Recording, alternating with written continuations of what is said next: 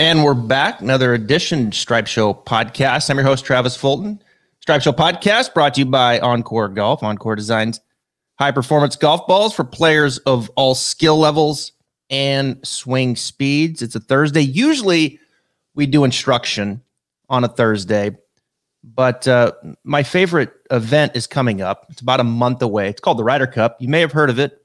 It's when the USA takes on the Europeans every other year. But of course, we couldn't do it last year because of COVID, so they've pushed it back 1 year. So it's been 3 years since the debacle that was back in France when the Europeans took it to the Americans 17.5 to 10.5. But you can recall 2 years before that, Hazeltine, the United States won. But the Europeans have dominated this, and I want to go all in on this because I think this is a big year. Coach Stricker making some calls here to Bryson, to Books, setting the stage for what's going to be the 43rd edition of the Ryder Cup. And help me break it down, a guy that, he's called the last three for Golf Channel, familiar face, one of my favorites on the channel, Curt Byrum. Thanks for joining me. Good to see you, Travis. Well, give my audience just a feel here to start with what it's like to attend a Ryder Cup. Is it a different type of energy than, say, a regular PGA Tour event? Because it certainly feels like it watching it through the TV. I've never been. I think I'm going to go this year, but give us an idea what it's like. Yeah, it's an amazing difference, really. The first one that I did for Golf Channel was over at Glen Eagles in Scotland, 2014. And I'll never forget, my role was as a hole announcer early on Friday and then early again on Saturday. And so I got my golf cart at 6 o'clock in the morning. I think we were coming on the air at 7 o'clock local. And I jumped in my cart driving out, and I had to go buy the first tee to get to the hole where my tower was. And literally it was still dark. They had lights on, and there were 7,000 fans in the stands already. They were singing, they were chanting. They were fired up for that first match to get to the tee, at 7 o'clock. And they had been there for a while. So, they were getting there at 5 o'clock in the morning. They were all going to those stands around the first tee. And that first tee scene is absolutely the most incredible thing to ever see in person, because the energy, like you talk about, is off the charts. People are fired up, and it's a special event to be at. Well, it's going to be the same way this year. Of course, there's going to be fans there. Not a lot of European fans, though, as many coming over, I would think, with COVID. So this is going to be truly a home course situation for the Americans. There's a lot to get to here with this first of what is going to be 3 Ryder Cup podcasts. Next week, we'll come back. We're going to do a little bit more on Wednesday with the United States team. And then we got a special one for you on Thursday where we'll look at the European team. And, you set the stage here for the Ryder Cup. It's noted that the Americans have struggled. They've lost 9 of the last 12, 4 of the last 5. We go to Whistling Straits, great golf course there in Wisconsin. Captain Steve Stricker, he's got his vice captain, Jim Furyk, and Zach Johnson. And we set the stage for what we know right now. Who's on the team? There's 1 week left to qualify and to get points. This is it, the BMW. The Tour Championship doesn't count. So right now, going into Caves Valley this week, Morikawa's number 1, Dustin Johnson's 2, Bryson's 3, Brooks is 4, Justin Thomas is 5, and there's Tony Finau after his big win last week. I would think Steve Stricker had a nice glass of red wine after seeing Finau win, because he wants Finau on this team.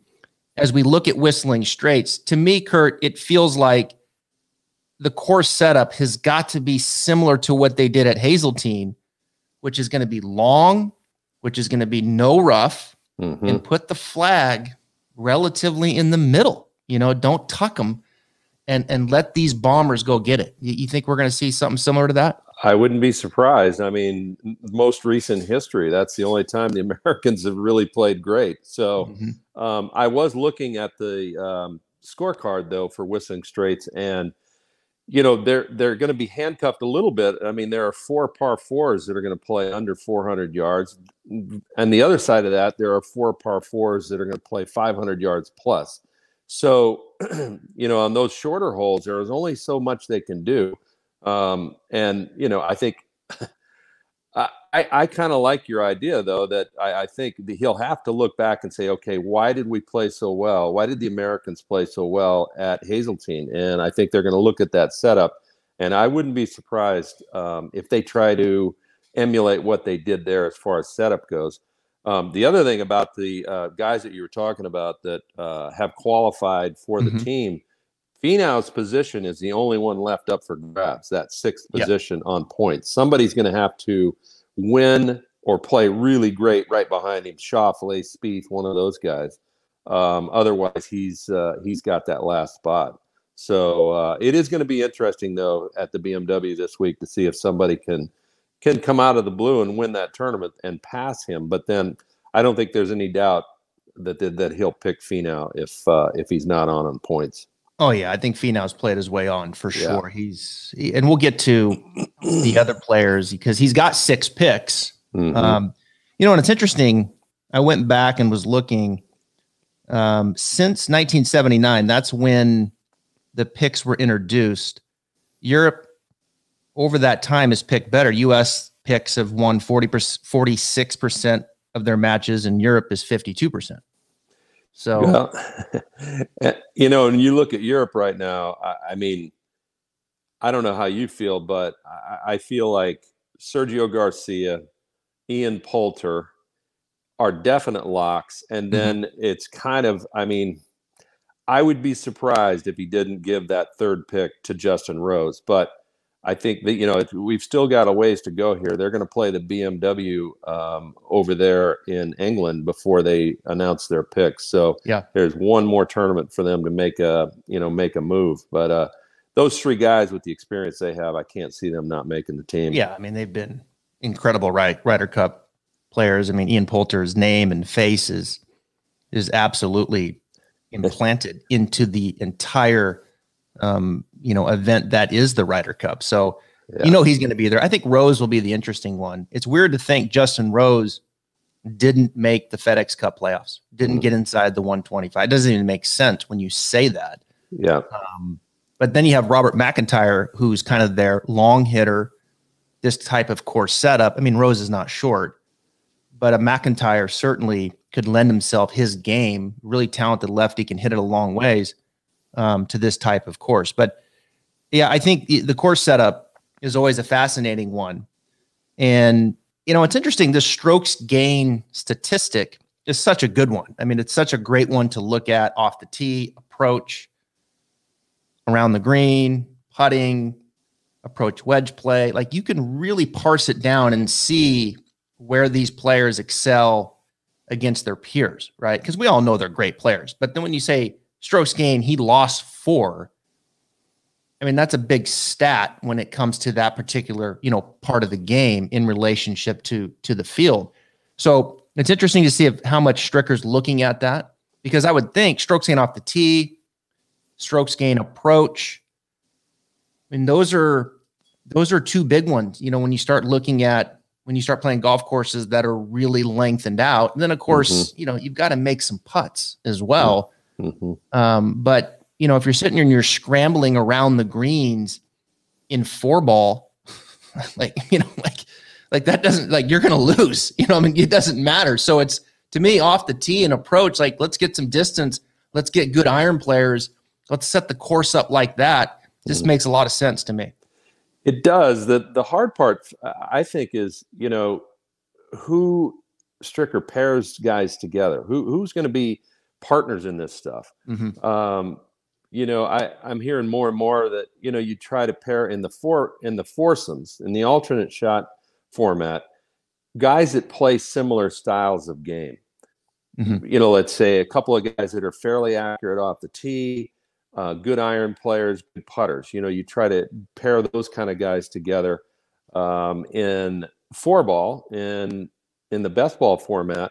Then maybe you put a bomber with a great putter. So, there's just so many scenarios there. And the Americans haven't gotten it right other than a couple times in the last 10, 15 years. So, it's just really interesting, the dynamic in there and how they're going to pair guys together. You look at a guy like Colin Morikawa. I'm sure every player on that team would like to play with him. He just he doesn't make mistakes. He drives it long enough. Yeah. He's really accurate. He's the best iron player in the game right now. And he's starting to putt a lot better than he used to. So he's easy. You can put him with anybody. So, but a guy like Bryson, he's got that personality that he has, and Brooks. And Brooks, I don't think is tough to pair with anybody, because he's just going to go out there. He's going to give you your best stuff. He's a bulldog, and he's going to go after whoever. Bryson, it's he's pretty emotional, all the things that we've seen. So it's going to be really interesting. Yeah, I think let's talk about that, because let's start with Colin. This will be his first Ryder Cup. And I think Morikawa makes, in my opinion, a lot of sense in the alternate shot, because he's just so steady, and he's going to put you in play. His short game can get a little iffy at times, but let's face it, Colin Morikawa is a complete player. His putting, to your point, has gotten better. I like Morikawa in an alternate shot setting with perhaps a Jordan Spieth, who I think will be on the team, and we'll get to that. But with Spieth's short game, where I think that has more value, in the alternate shot, in putting, timeliness, to me that makes sense. Now DJ, on the other hand, has struggled with alternate shot. He's 1-3 in his Ryder Cup experiences, but he's 3-1, or excuse me, he's 3-5 in 4-ball, and he's 3-1 in singles. DJ makes sense to me more in the best ball setting.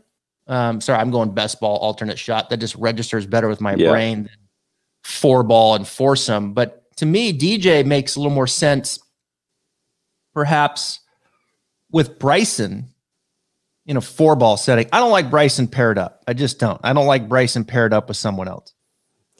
Yeah, it's interesting. I think Morikawa will play all 5 matches. Okay. I think he'll be in every session.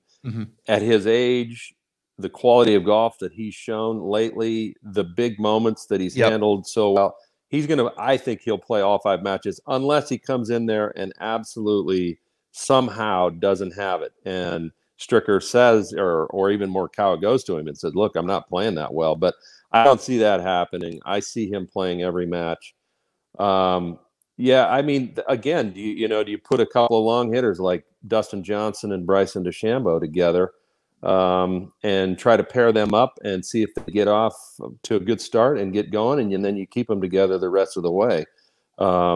It'll be really interesting. I think, in the end, sometimes these captains like to pair guys together that are friends too. Justin Thomas and I think what Tiger, I believe, played together over in France, and they're good buddies. It's you can go a million different ways. Yeah, here, you could, right, Travis? I mean, I like, here's the other team that I like. I like Koepka and Finau together. I like Finau, and they played together before in France, and Finau was one of the bright spots. I like Tony Finau with a partner where Tony Finau can just let it loose.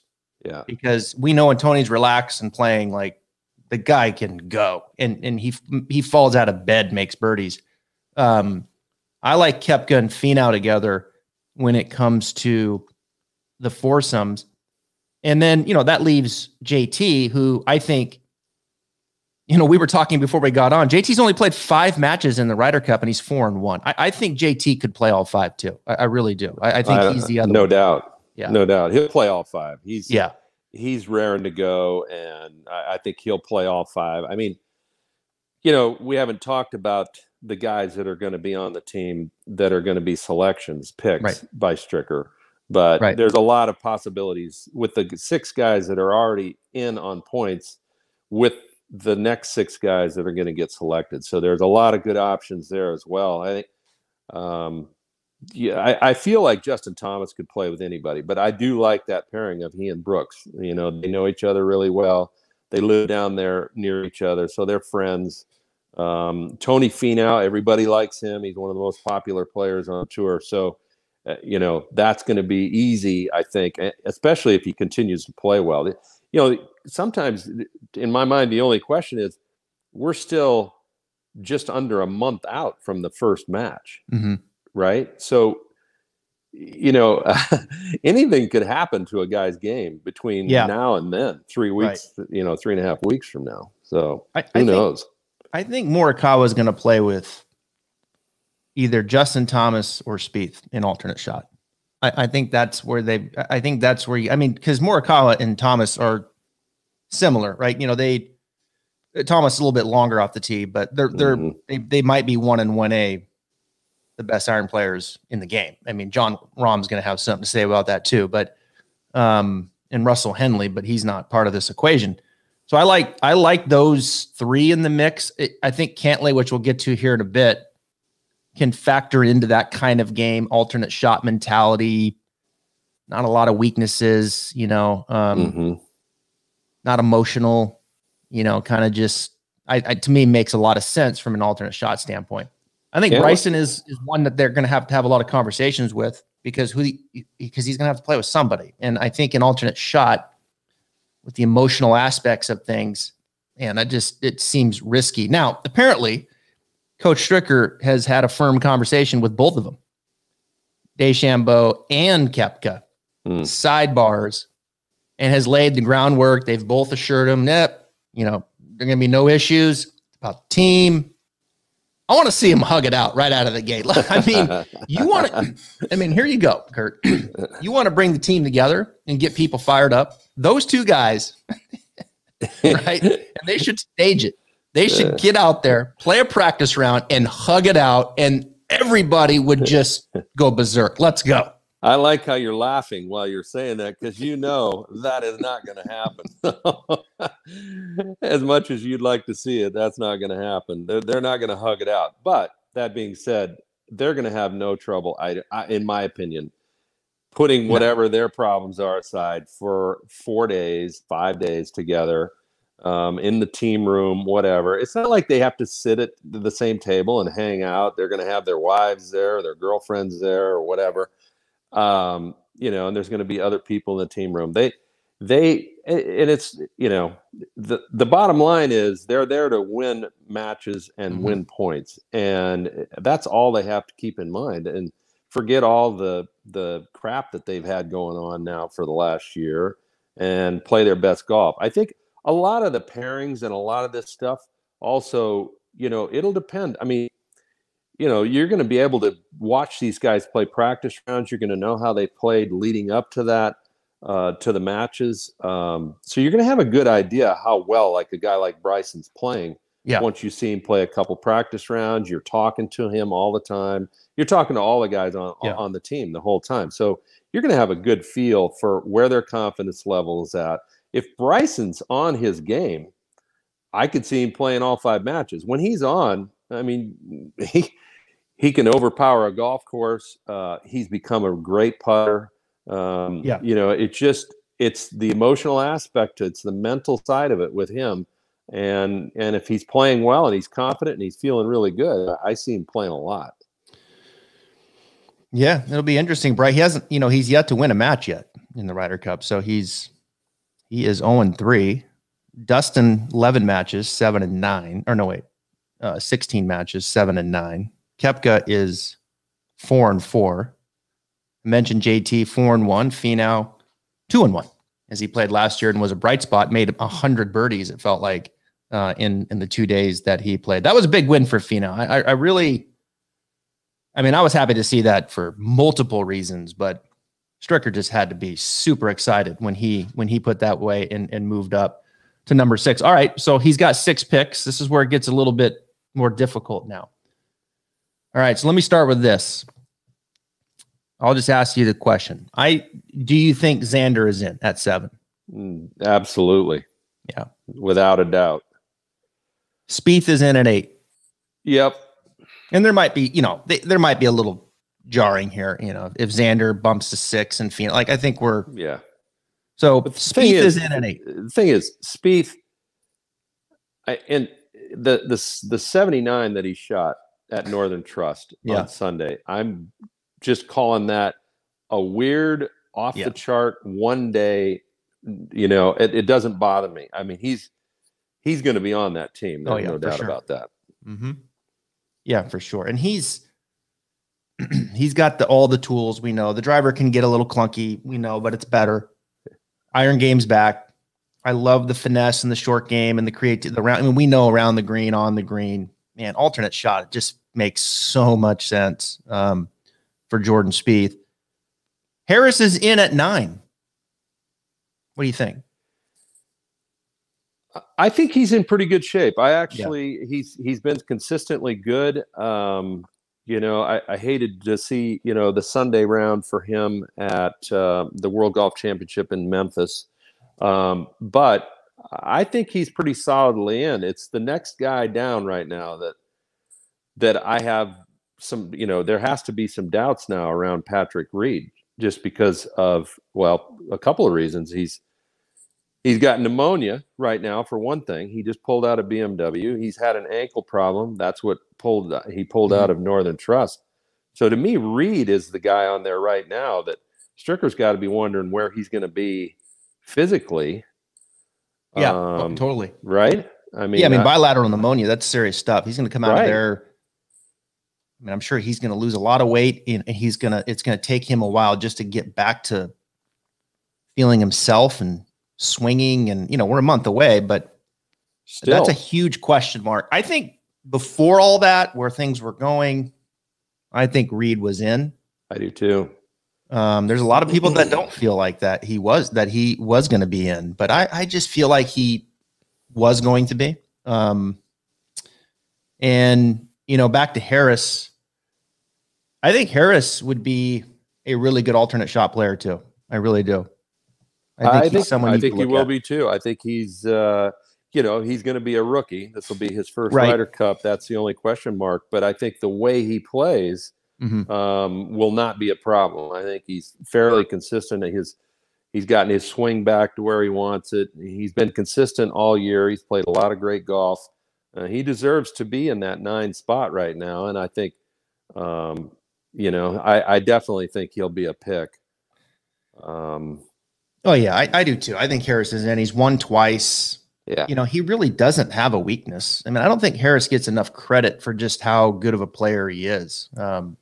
His statistics, I was looking at them, they've dropped a little as far as strokes gain off the tee and approach. But his short game is great and his putting's great. I mean, Harris is a great putter, keep in mind. He does everything pretty darn well. Yeah. And I think the other part of that to me is the mental side of it. He was basically rock bottom 2 years ago. Like, he had lost his card. He was going to be off the tour, and Justin Parsons down there at Sea Island got with him and started putting things back together with Harris and got him comfortable again. And since then, he's been awesome. So, I like Harris a lot right now, and I think that being so far down and then having the mental strength to come out of the depths of where he was, I think that bodes well for him. I could see Harris playing with JT. Similar, both, Harris is 300 off the tee. They're about solid iron game. I would think their game is similar distance wise. JT maybe just a few yards past him off the tee, but not much. I think JT's looking at him right now. And Harris right now, strokes gained putting is 11th. Yeah, that's really good. Around the green, 28th. Yep. Approach, he's dipped to 84. He was higher than that. So he's in the upper third on tour. I like Harris. I don't think he gets quite the credit, but look, hey, with the Justin Thomas, couple SEC guys, Yeah. Let's go. All right. So Reed is a question mark. And then let's see here. My scroller. There we go. Number 11 is Cantlay. That's an interesting one to me. I can't wrap my mind around, my arms completely around that one. I know what Cantlay's capable of. I feel like I want him on the team. but I find myself going to now some hypotheticals here this week where, okay, if Webb Simpson wins, if Scotty Scheffler wins, we got problems. Yeah. I like Cantlay a lot. You do? I think he's really. I don't understand the sort of the inconsistent golf occasionally, although right. He's. But he is really tough mentally. I think he'd be really good on the team. He's a bulldog, man. He doesn't give up. I don't know. He plays a lot of good golf with a couple of wins too. Yep. I think it'd be hard to leave him off the team, especially if he does anything this week at the BMW. I think that's a thing. I think I put quite a bit of stock in guys that have been playing well leading up to it. I think that has quite a bit of bearing on that. I agree. And I think that's where Cantlay's got the advantage here, because his bad golf was in April. Yeah. He's been playing okay here lately. Yeah. He missed 4 straight cuts, and then he won the Memorial. He missed the cut at the Open. That's kind of the inconsistency that you're talking about. Yeah. You didn't want to see that, but he played pretty good at the Northern Trust last week. And his iron game was okay. I think his, he kind of lost his putter, and then it came back. And then I think his iron game was okay. And it feels like he's kind of trending again. Cantlay with a good week this week plays himself onto the team for sure. Unless I think I tell you, I don't think Stricker's saying this unless he wants them on the team. But if Webb, Scheffler, Horschel, Kokrak, Burns, or Kisner or Mickelson win this week, it just throws a whole wrench in everything. Like, it just makes everything that much more complicated. Well, that and the Tour Championship, Well, the Tour don't count. It's just this week. Only on points, but the selections come after the Tour Championship. That's true. My bad. Yeah.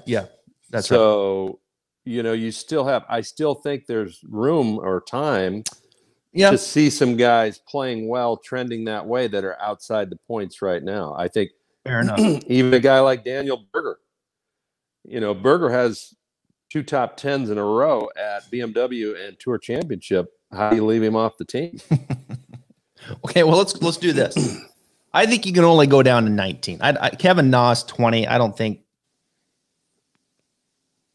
Na is going to play his way on this team. I just don't. I think it's going to be too big of a ballpark. Yep. If Mickelson wins, he's got to get a move on to get to the Tour Championship. But if he wins one of these last 2, let's just say, do you think he's in? Yeah, I think if he wins, for sure. But even Phil has said that he has to do more here. Yeah. Even though he won the PGA, he needs to do more for Stricker to look at him as a pick. Yeah. So he took the pressure off Stricker. That was smart. Yeah. That was a buddy doing a buddy a solid. Yeah. Webb Simpson, because he's true. It's accurate. It's 100% accurate. Yeah. I mean, and that was kind of out of the blue. Phil had not played well, and right. He did what he does. That's why he's got 46 wins now or whatever he has in all the major championships. So, yeah, I mean, if he wins, he'll get a spot. And if he wins one of these next 2, but he's got to play well at BMW to even get to the Tour Championship. So he pretty much has to win BMW to get a pick. Some interesting characters on there, though. Sam Burns is a heck of a player. Kokrak has 2 wins this year. Kokrak's become a really good putter. Very good. We knew how good he was from tee to green. Scheffler hardly has a week where he doesn't play well. I mean, last week was kind of his worst finish in a while. He's been consistently good. Webb Simpson, I mean, he's got some experience there. He's become a much better putter than he was 4 or 5 years ago, 3 or 4 years ago. And he's going to hit it straight. If you're looking for a guy in alternate shots that's going to keep you in the hole off the tee, he'd be pretty darn good. So, yeah, that's a good point on Scheffler. He's a great driver. He's kind of like a John Rahm close type of driver of the ball. Not that good, but he does keep it in front of him. His putter can get a little, he can get a little chilly around the greens, but he does keep it in front of him. Certainly. And he's consistent. You know, he doesn't have those peaks and valleys like you see with a Phil Mickelson. But I think, you know, if Reed was healthy, then I think you're really looking at assuming Cantlay is going to be in. And I think Cantlay's in. I do. I think Cantlay's in. Let's say Cantlay's in. And you're saying if Reed was healthy, I think you're vying for one spot. Now with Reed out, I think we're really talking about 2 spots now. Yeah. I agree. I agree that Reed's a real up in the air thing for me. I mean, if he's healthy, I would have said for sure he was going to get one of those picks. Yep. He's not that far out on points. You know, he had played, he's 10th in points right now, and he hasn't played. He didn't play last week. So I would have said, yeah, probably down through those first 5 right on points. And then there's one spot available. But if Reed doesn't recover quickly, well, in the next couple of weeks, if he doesn't show good signs of recovery and he gets his strength back, and he's, Stricker's going to be, I'm sure, calling him, every other day to find out how he's doing. Is he going to be able to play golf and walk and play a couple matches in one day, that kind of thing. So he's a real wild card right now for me. I think it opens the door for a win from these guys that we're talking about to enter in. I really do. I think there's 2 opportunities now to play your way in, where I think before it was just one. But Reed's, unfortunately, his health has opened the door to do that. I took a beating in social media on saying, look, I don't think Kisner is the right pick. I have nothing against Kisner, and I know he won. I just don't think he's the right skill set for what they're after here. Unfortunately, with the rest of the players that are on the team and the way they're going to set the course up, and he's even admitted himself playing long courses is a disadvantage for him. Like he's not even going to go play them, because he doesn't have a chance to win. And when he does, it's like, top 20 pays a lot. That funny quote he said.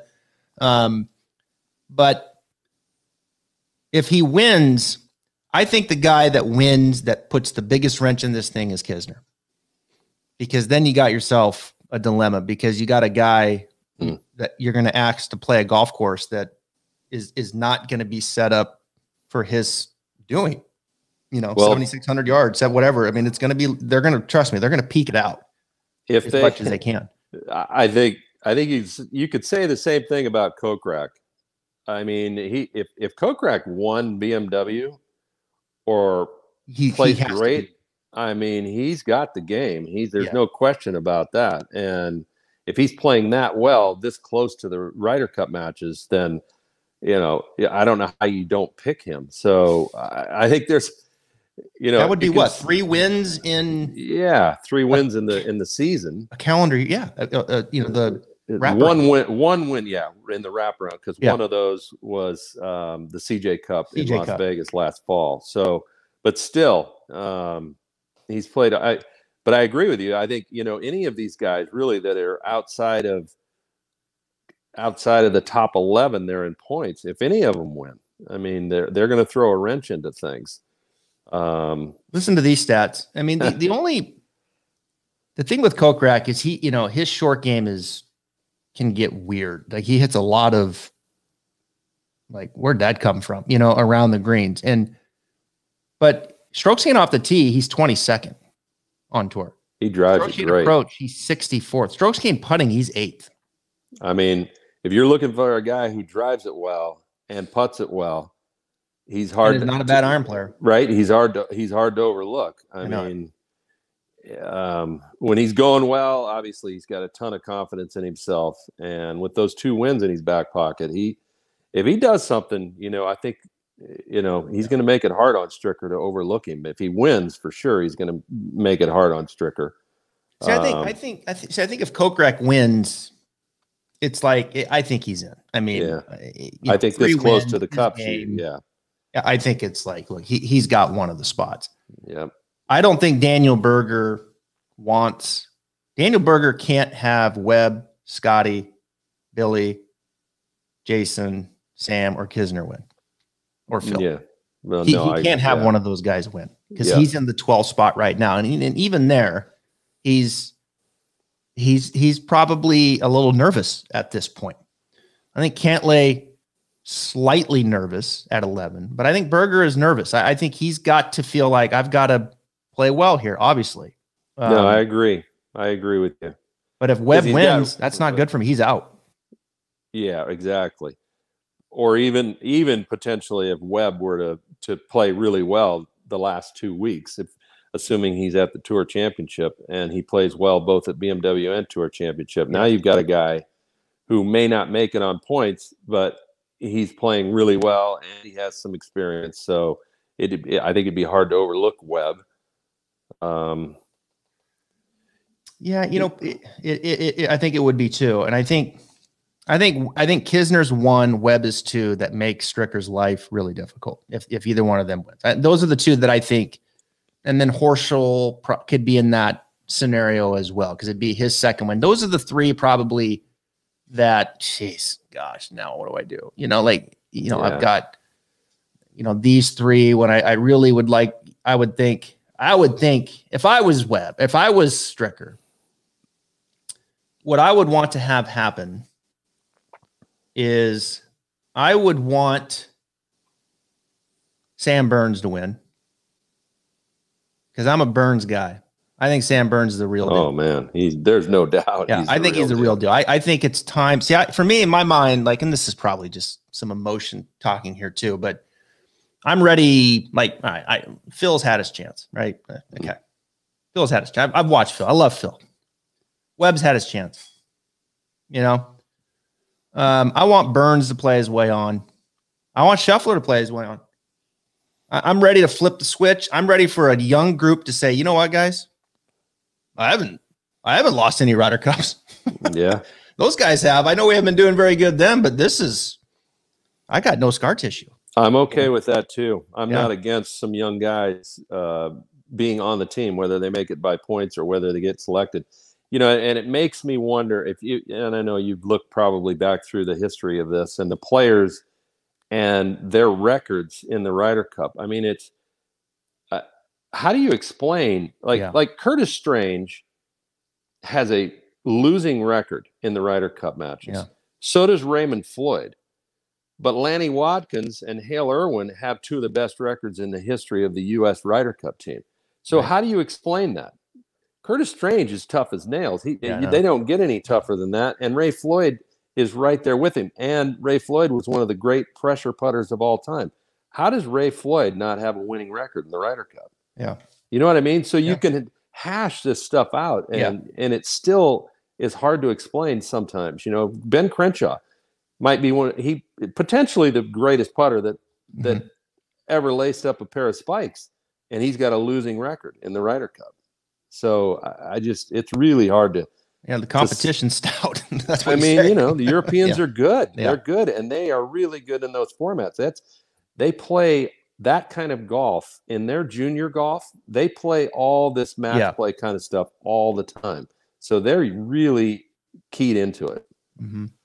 Well, that's where I think this younger turning the page a little bit here and letting some couple guys come in here to start building their own legacy with this, because I know to me, Phil hasn't played his way on the team, and Webb has not had a good year with injury. He gets 1 win. Okay. Now he's played, okay, I get all that, and it's going to make the decision tough, but I'd love to see, and this would, if I was the captain again, I'd love to see Burns just continue to thrive forward. He played well last week. I mean, you look at Burns, 52nd off the tee, 17th in approach, and 15th in putting. I mean, the guy he's a stud. He's a stud. No doubt. It wouldn't bother me. He's got some dog in him. It would kind of shock the world if, let's say, nothing changes after BMW and Stricker went, okay, I'm taking Sam Burns, Jason Kokrak, and Scotty Scheffler. That would shake things up a little. Oh, bit. My goodness. Well, I mean, okay. All right. So let's say right now that would be my picks would be. I mean, you know, we got English in at 9. Reed's out. Let's say. I think I would go. I think what I would do is I would go Burns. I would go Burns. Cantlay. And geez, I would right now. I would give it to Berger. Interesting. I would give it to Berger. That would be my 3 picks in addition to English and Xander and Spieth. No. So Xander, Jordan Spieth, Harris English, those 3 are a lock for you. Yep. Cantlay, Berger, Burns. Yeah, I'd go Cantlay for sure. I think question. Berger. Good question. I would love to see either Kokrak or Burns get a pick, but they're both going to have to play lights out these next couple of weeks to do it. So I think that's their only chance. But if they do, I think either one of those guys would be a great pick. You know, the thing that you can't measure is like the competitive spirit, that, you know, the match play mentality. Kisner clearly has some of it. He's been very good at match play, and I think it deserves a look. And I think it's his game. He's never played in the President's Cup or in the Ryder Cup. He's played in the President's Cup and did well. But this isn't the Austin Country Club either, right? So this isn't set up at 7,100 with the match play of an entire field in mind. This is going to be really lenient. We're talking about an additional 550 yards, probably 600 is what we're talking about here. Potentially. Yep. And it's going to be cold. It could be. Yeah. I mean, it could be perfect, but it could. Yeah. I mean, you're right on the water there. You could get some wind and it could be chilly. There's no doubt about that. Wisconsin in September. Yeah, so I think I'm just kind of, you know, to me, the model and strokes gained with this, I'm just like, I need to be able to get it out there off the tee with some relative length and accuracy, and I need good iron players. And then I'm going to set the greens up in such that I have some putters, and let's go. You're going to go middle of the green with hole locations, pretty then close. you better have some good putters, because they're going to have a lot of good looks if they set it up that way. Burns is a good putter. Yeah. Burns not a good putter. Burns is a great putter. He doesn't do anything poorly. He's like, it's funny. You start sharing stats with people, and I do this once in a while. It's like, I'm gonna read you this line. Tell me who it is. And they're like, Justin Thomas? Nope. You know? Yeah. That's Sam Burns. Yeah. That's Jason Kokrak. That's right. That's Harris. I mean, Harris there for a while. His stats were just silly. I mean, he was inside the top 35 and everything. I mean, he wasn't doing anything. I mean, he's just like elite. Yeah. So, I mean, it's fascinating. Of course, you know, these are our picks now, but everything could change here this week as it did last week. But I think it changed for the good last week. I think that was needed. And we'll finish with this. I mean, what's that win going to do for Finau, you think? I mean, it's easy to say, he wins, now he's going to win. You know, we know it's hard to win, but just when you have that kind of gear, like when you can send it like he can, and you can hit 4 irons in the air, 215, 20 yards and have them come down soft 2 feet. Like, you know, like you can do things a lot of people can't. It was all situational. I mean, Finau is a better putter than he ever has been. His stats have improved. Boyd's done a really good job with them. And I think, and I've talked to Boyd about this, he's just like, look, he just got to do it, period. You know, and he did it. The difference, though, for me, and I think for a lot of people that follow this week in and week out, was in the past when Finau would put himself in a position to win like that, he wouldn't make that putt on 18. Right. To get into the, you know, to get himself into the playoff. He would miss that 6, 7, 8 footer or 2 or 3 of those on the back 9. And that's why he couldn't get over that hump again. And that's what really held him back. If now he has become a better putter, which it looks like he has been. Yeah, I think so. And he's made him under pressure on Sunday. They ought to have a strokes gained stat. I'm serious about this one. They need a strokes gained stat for all of these different categories when you start Sundays within 3 shots of the lead, who are the leaders in all those strokes gained stat categories? I think it's in the works.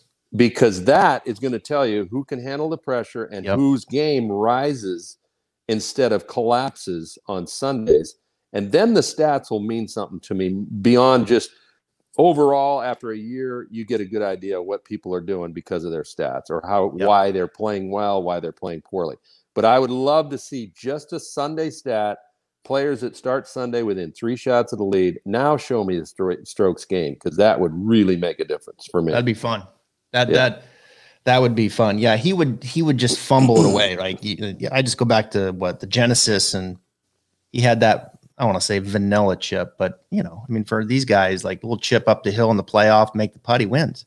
Homo was behind the tree, hits it on the top side 8 feet, not even close. You go back to Waste Management when Webb caught him. He didn't birdie, Curt, he didn't birdie any of the last 4 holes, which was probably the easiest stretch down the stretch on tour. The par 5. Lots of opportunities. That's tons of them. And he didn't make one birdie. And he's got wedge or 9-iron on 16. He can drive 17. 18, he was flipping wedges in there because of where he was driving it. Look, but I will say this. Beyond the putting, besides the putting impressively down the stretch, those drivers he was hitting out there with that cut that he knew he could aim down that left side and count on that driver hitting that little cut back into the fairway, by the way, going 320. I mean, that is a huge weapon. So if that putting is coming around, and it looks like it may be, I mean, he's got everything to really open the floodgates now and win a couple times a year at the minimum. I'll say this in closing for Finau. I think in a weird way, Bryson's effect on distance and what he's done to his swing has helped Finau, because I think since that time, Finau's swing has lengthened out. I don't see any reason why Tony Finau wouldn't have at least picked some weeks out based on the golf courses where he just turns it loose. Because I mean, you've seen the videos. He's 80%ing it out there. Oh no. One out driver after another. If he ever turned it loose like Bryson does, he would be hitting it where Bryson is and maybe even further without even lifting a weight. You know what I mean? His swing looks a little longer. His swing to me looks like it has lengthened out some. Yeah, it got really short there. And I think under the gun, Curt, that's tough. You can get, he'll hit that hard pole like he does, and it just looks longer to me. And I think that'll bode well for him, lengthened out wise. That'll bode well for him under the gun. I just think that's a good thing. And so I think in a weird way, Bryson's helped him. I know Boyd has encouraged him. Tony, you're accurate. Let's go. And I think he has, and I can see it. And I think it's helped him right through the bag, every club in his bag, and doing it under the gun. So, but yeah, I think if Tony wanted to be the longest on tour, he would be. I think he could too. I mean, and we've seen the videos where he goes, to parallel or slightly past with the driver and really winds it up. And I mean, it's crazy. Have you seen Wilco Nienaber hit it yet, Curt, from Europe? The Nienaber? Or Nienaber, I'm sorry. Yeah. Oh, yeah. I have a video of his swing. I'll send it to you. Oh, my goodness. Oh, we stood behind him. Trevor Immelman and I were tooling around the golf course at Torrey Pines during the U.S. Open. And he said, let's go watch Nienaber hit it. So we went over to number 9, which is a par 5 straightaway, slightly into the breeze. And so we got behind him and said, okay, we want to see the full bore shot here, like the full driver. Don't hold back. And he goes, okay. And so he gets up and just unleashes this unbelievable rocket down there with a little cut. So we drove ahead and went down there, and we found the pitch mark in the fairway. And it had flown 319 into a slight breeze. So, yeah. And it doesn't even look like he's swinging. No, it looks like weird. There's more there. I know. It's weird. Like you're like, wait, but that just went 330 in the air. I know, it's crazy. Yeah, it is crazy. Length's a good thing, as we know. Yeah. I mean, if you don't have it, you got to play perfect golf like Kisner did at Wyndham if you're going to win. It's just, or you got to be on the right golf course. But over a year's period of time, that kind of length is just an asset that is incredible. That's why, I mean, Kisner's so impressive. That's why Kevin Na is to me is one of the most impressive players on the planet. I agree with you. I mean, when he gets on a venue that he knows is good for him, like Colonial, where he won 2 years ago, Sony, he's fired up and he knows his game fits those golf courses. And that's what those shorter hitters have to do. They have to take advantage of those kind of golf courses that they know that have a chance to win on. But then to be in the top 30, knowing that you have to play all the other ones. Yeah.